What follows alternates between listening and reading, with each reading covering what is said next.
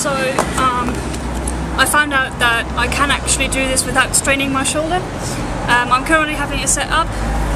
I've got the wheel free, the stand is holding, so that's great. I'm going to be cleaning the chain today because it's gross.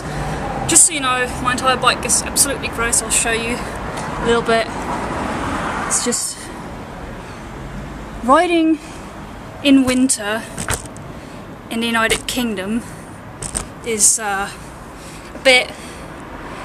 It's a bit of a never-ending problem with dirty bikes. So, but because I will not be riding until January, I found out figured I could clean at least the chain and prepare the bike for the mods or upgrades that I've got coming. And let's get our hands dirty.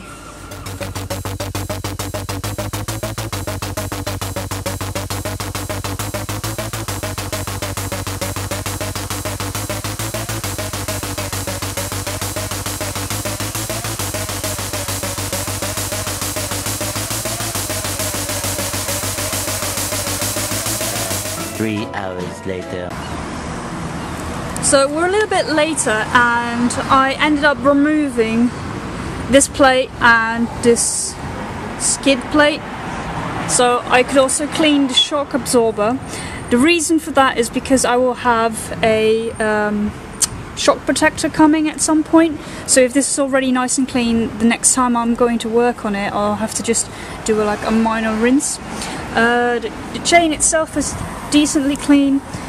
It's about as clean as it's going to get without me having to take it off. The sprocket's nice and clean. I'm going to clean the rim on this side as well. The other side is clean. I'm not going to clean the whole bike, of course, but it went a little bit out of hand in that I removed some parts just to get a better reach at the shock. The rear suspension basically.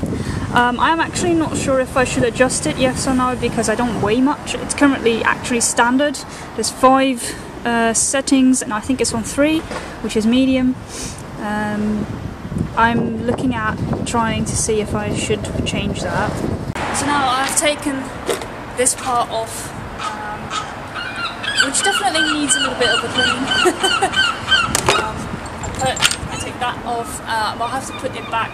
In the meantime, first I'm going to loop the chain and then clean the rims, and when that's done I'll put the parts back on. This used to be green, just like my hands used to be. Well, I just washed them. I will get a nice bruise here on my thumb because when I was leveraging one of the bolts I hit myself on the passenger place. It's gonna be great. It's not like I don't already have enough injuries or anything, but that's fine. Right, let's go. Let's go, let's go.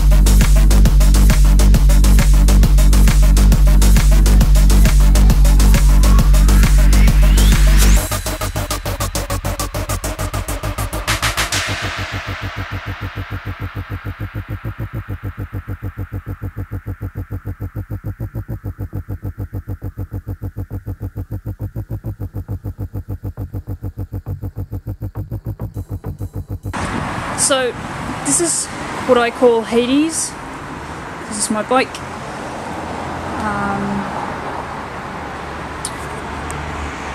yeah, it's a very, yeah, I think it's a very nice bike. I think it's very underrated as it is. So when I turn it on,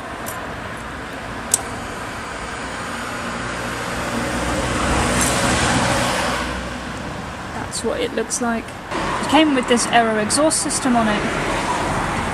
The only real thing that I have done so far is install that. I recently upgraded this for something else than like this one. I had some shitty Amazon one, don't do that. So I installed these adjustable levers. I currently have them quite close to the handlebar. They can fold up in case I fall, which has happened a few times.